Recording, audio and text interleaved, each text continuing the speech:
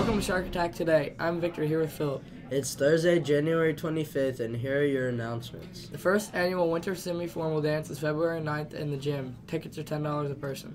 The final day for track conditioning is today. Trials for boys and girls track will be February 1st through 14th. Tryouts for softball and baseball began on January 29th.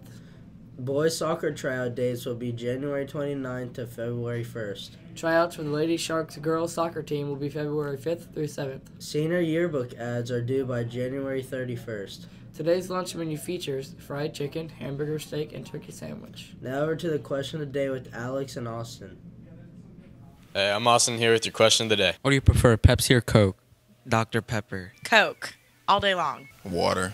Coke and Pepsi is bad for your kidneys. Now, back to the anchor desk. Oh, wait. Get the date.